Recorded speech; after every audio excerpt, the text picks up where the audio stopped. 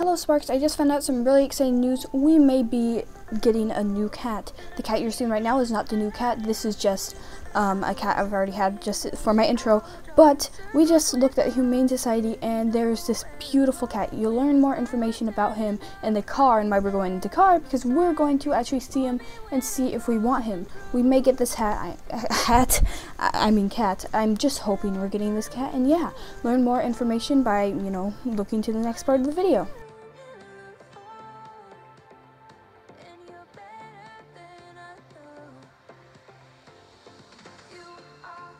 Okay, so here's the Humane Society, we're going inside, and here is the cat. His name is Aries. We're finding information about him right now. A cast member of the Humane Society is telling us about him, but his name is Aries.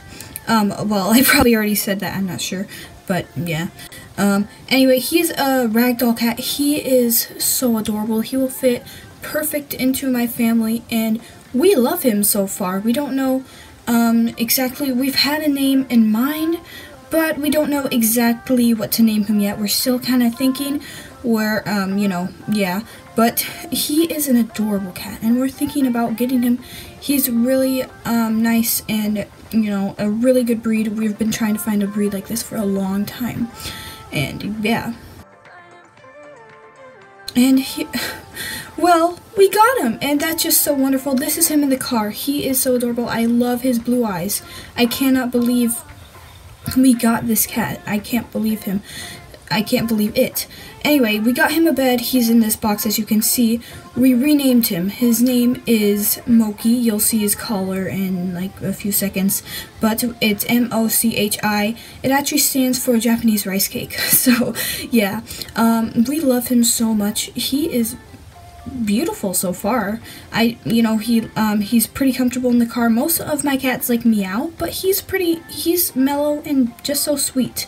And yeah, I love his eyes, and he's just so beautiful.